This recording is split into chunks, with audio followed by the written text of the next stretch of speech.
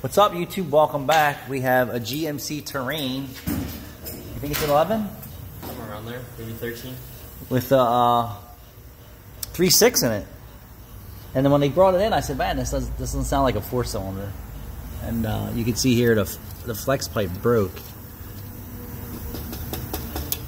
And I'm wondering if it's because there's no bracket supporting this from OEM.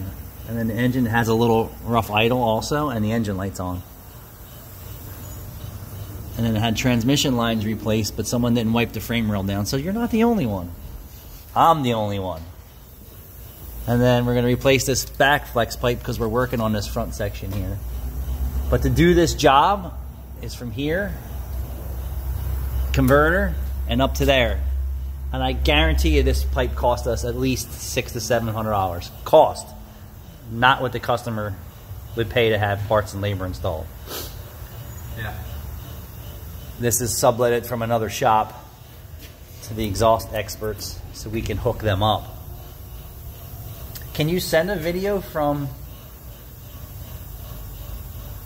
camera pre-roll to TikTok? Yeah. Oh, you can? Yeah.